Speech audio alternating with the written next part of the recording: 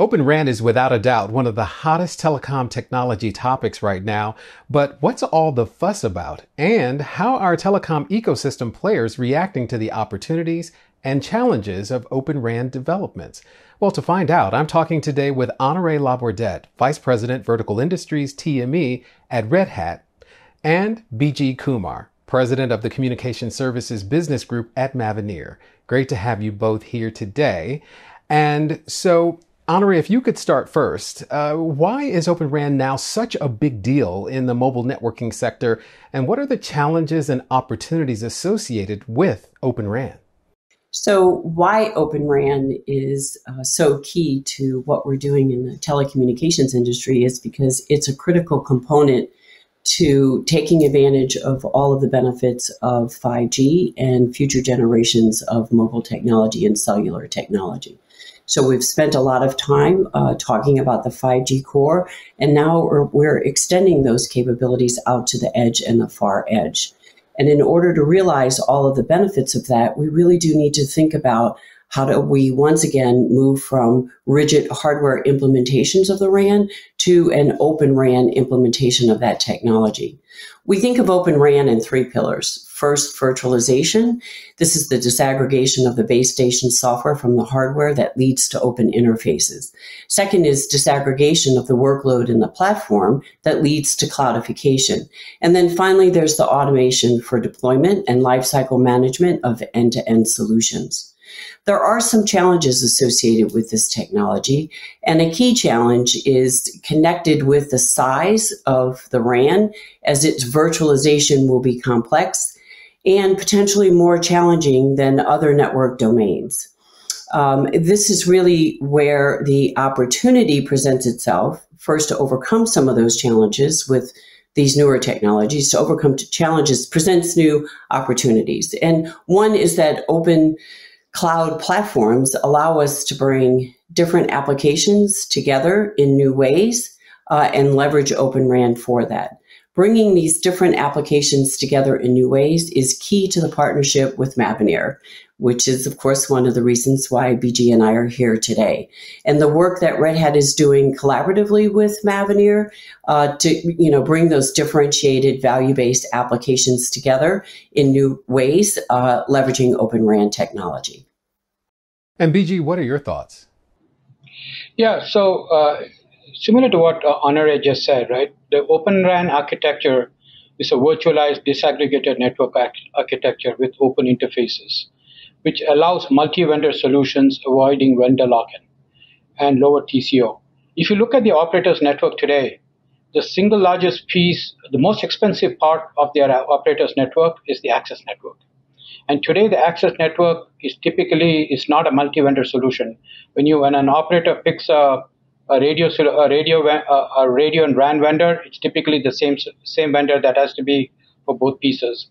What Open RAN provides is an open architecture, and you can bring in with a completely disaggregated network where you can bring in different multi-vendor solutions, and that reduces the overall TCO. So that's the benefit of Open RAN. Some of the challenges in Open RAN, some of the things that Honore mentioned is spot on. One additional thing I would like to highlight here is in Open RAN, the Open RAN radios that meet the requirements for carriers globally, that ecosystem is still very much in the early stages. So one of the biggest challenges we have is as we go and serve operators worldwide, can we get the radio ecosystem for Open RAN compliant radio ecosystem up to the needs where the operators for the various frequency bands that the operators require. So that's the one big challenge that we need to overcome as an industry. And based on those observations, I wonder to what extent has 5G been a catalyst for your joint development? BG, let's start with you. Yeah, so 5G has really helped. If you look at 5G, it's the first generation of open disaggregated networks that can run on any cloud. Red Hat and Mavenir were quite complementary. Here, as Red Hat provided the open cloud platform that can run Mavenir cloud-native applications, supporting both private clouds, public clouds, and hybrid clouds. So before 5G, if you look at the network architectures, were very much homogeneous network architectures. And the first time disaggregated network architecture has become a standard is with 5G. So 5G is very key. Open RAN is a disaggregated network architecture. So is the packet core is completely disaggregated with 5G. So Red Hat and Mavenir really provides an opportunity for Red Hat and Mavenir to work together and provide solutions, cloud native solutions on a platform that can run on public, private, or hybrid clouds. And Honore, what are your views? Well, Mavenir and Red Hat have been partners for a very long time, but I would say that now 5G is driving everything that we're doing together. There is complexity across all industries when it comes to 5G, not just telco. We see it in manufacturing, we see it in financial services and private 5G. But we also think that it's limitless where we can go together. Red Hat and Mavenir with our joint offerings, which are primarily focused on telco today, but have the potential to be game changers for any enterprise that requires 5G internally. So I would say 5G has driven everything that we're working on with Mavenir today, and very, very excited about the outcome of some of that development. So what role does the broader ecosystem play in supporting customer success in Open vRAN adoption, Honore? The ecosystem is critically important to customer success with Open RAN adoption. And Red Hat is working consistently with customers and partners to offer one of the strongest Open RAN ecosystems available today by enhancing Red Hat OpenShift with the features required to build and deliver a modern Open RAN deployment. The cost-disruptive nature of Open RAN, which BG referred to earlier in our discussion around the ROI TCO, it's so incredibly compelling that it allows operators to deploy networks in areas of low subscribership. It also allows them to deploy new services where those services may not have been available, not just geographically, but may not have been available from a value proposition perspective. And now they can do that in a very cost-effective way. The operators are also looking to augment frequency bands in areas where they need coverage and presence. And so the operators simply won't remove their entire infrastructure overnight and replace it with Open RAN, but we are seeing an accelerated pace at which these operators are starting to deploy Open RAN in greenfield applications and greenfield use cases, but also in brownfield use cases. And that's, again, I point back to the importance of the partnership that we have with Mavenir. It's because we're developing together. We don't just come together as a partnership and certify and validate. We're actually building together. We're developing together from ideation all the way to deployment and to scale. And, this really points to the importance of this open ecosystem, not just between Red Hat and Mavenir, but between Red Hat and Mavenir and potentially a hardware platform, provider, where we triangulate that ecosystem to ensure that we have solutions that we can help our telco customers take to market very quickly. And BG, what are your thoughts? Yeah, so just to build on what Honore said, right?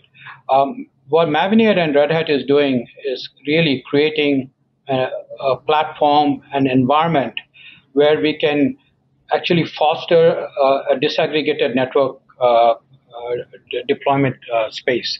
So in addition to not just the platforms or not just to the applications that Mavenir is building, the ecosystem is responsible for bringing new vendors like the radio vendors or the chipset providers.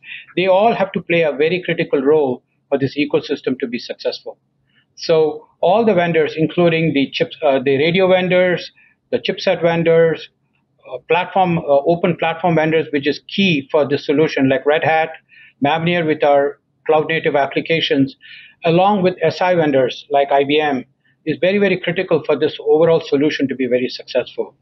And what this does is it opens up new verticals, just like enterprise space. It is not just limited to the carrier space.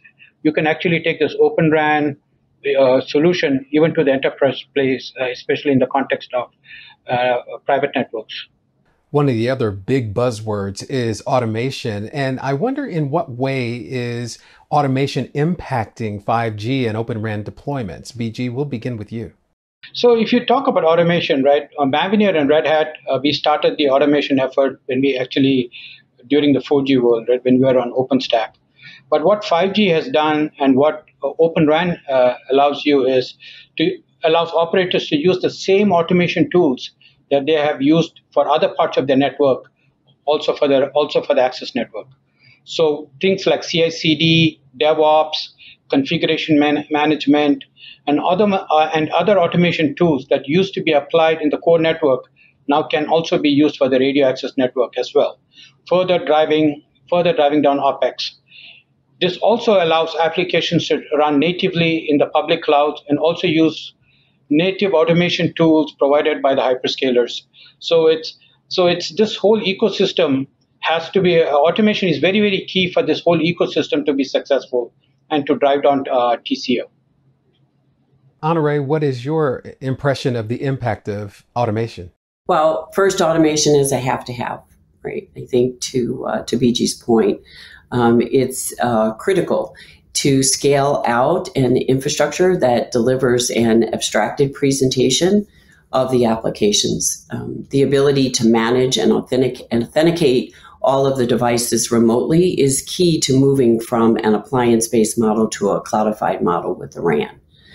So automation isn't only a requirement. I would describe it as it's the superpower that will allow operators to quickly monetize these new services on top of 5G, given the incredible improvements on latency and throughput.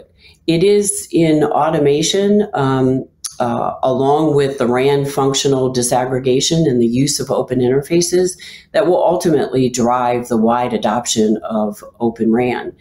And again, to BG's point, we have been working very closely together to deploy, remotely manage, monitor, and provision automated environments so that these Open RAN deployments are successful for our operators. So, Honore, how can both companies bring innovation to this space to address some of the key opportunities that are out there? Red Hat and Mavenir are both leaders in our respective industries. And so we're working on ways together where we'll most closely be able to tighten and strengthen our alliance as partners, but also how do we bring more joint solutions into the marketplace today. Our partnership extends beyond just the technology. As I had mentioned, we're building and developing together. We're bringing our respective areas of expertise together from a technology, but also from a go-to-market. It's important. I call it the last mile of execution. Red Hat works very closely with Mavenir once we are past the get-to-market stage into the go-to-market stage, where we're working together at the customer site in that last mile of execution to ensure successful pilots and successful deployments, and ultimately the ability for the operators to be able to scale. As leaders in our respective industries, our partnership provides validated and certified solutions that can migrate from the latest technologies from the labs to production, and then accelerating the operator's time to market. And again, just to reiterate, we don't stop once we leave the lab. We work together all the way through that last mile of execution to ensure the operator's success. And the final thought goes to you, BG. Yeah, so to build on what just Honore said, Mavenir and Red Hat are both leaders in our space.